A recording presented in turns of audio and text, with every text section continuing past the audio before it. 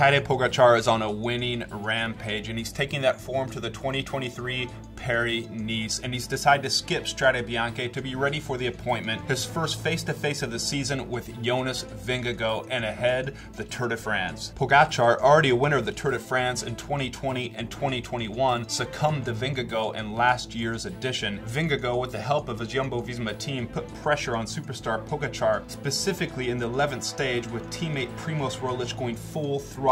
Vingegaard gained 2 minutes and 51 seconds and the race leader's yellow jersey. The Paris-Nice stage race starts Sunday, March 5th, only one day after Strade Bianche in Italy. The timing is impossible for Pogacar, the 2022 winner of Strade Bianche. If I really want to be good in Paris-Nice, which I've never done before and is a super hard race, the team time trial will be very important, the Slovenian told Belgian outlet Sportza. We'll need to spend a few days together before the race. If I do Strade Bianche, it's impossible. He continued, I'd go to the team time trial without any knowledge of the group, and I don't think it'll work. Pogacar stormed into the season, winning his first 3 races and the overall the Vuelta a Andalucia. With this focus on Paris-Nice and Dane Jonas Vingegaard, it's clear his aim is to take back the Tour de France crown for 2023. From now, it'll only be hard, important races, Pogacar added in the interview. I'll try to be good in the classics, specifically Milano San Remo and Flanders, and then all eyes are on the Tour de France.